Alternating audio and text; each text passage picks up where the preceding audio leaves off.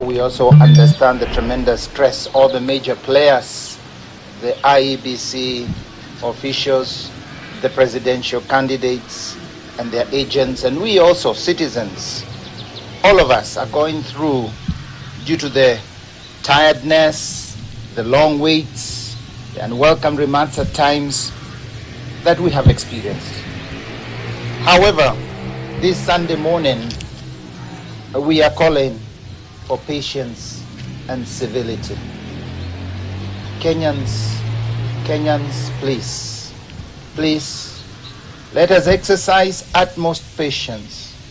Let us pray for this gift of patience that we need. This is our moment to show the world our resilience, self-control, and our civility.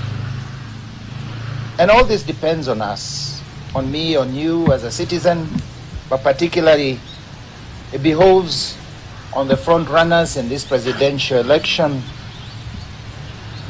to show great restraint and civility, great patience, and especially statesmanship.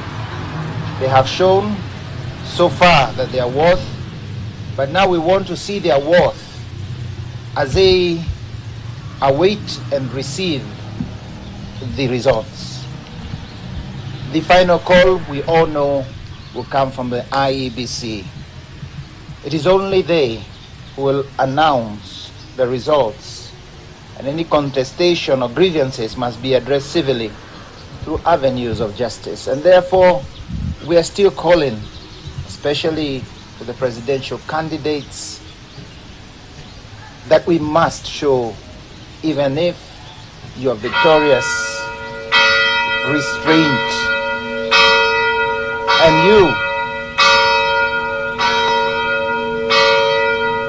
we must also